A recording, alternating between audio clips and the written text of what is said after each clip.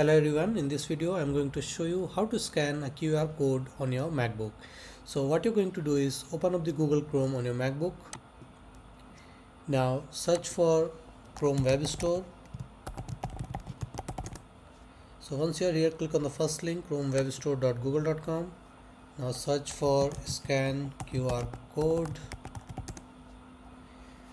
Okay, now you can see the second app. So this is a 4 rating and it works very well. Okay, so I already installed it. You need to click here, then you need to click on install from here. Okay, install this extension. So once you install it, it will appear right here as this one. Okay, QR code reader for Google Chrome. So now if I go here and click on this icon, I will see three options. Okay, you can upload an image, or if there is a QR code on the current tab, then it will scan. And if you want to camera, okay, so I will use the camera option. So once you click on the camera option, then it will ask for the permission. You need to grant that permission. Okay, it will come up on your screen. So I have already granted it, so it will not appear on my screen. So let me show you how to use the camera option. Okay, so once you click on camera, okay, it is asking, so click on allow this time.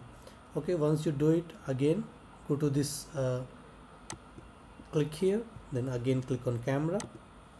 Now it will show the camera, and simply now as soon as I pointed the phone QR code, it scans and it gave me the link. That is, it is the link for the wikipedia.org. okay, so once you do that, then you can click on simply click here and it will open up the Wikipedia option. Okay, so this is how easily you are going to scan the QR code and open up the link. So thank you for watching the video. Please like it and subscribe to my YouTube channel. Thank you.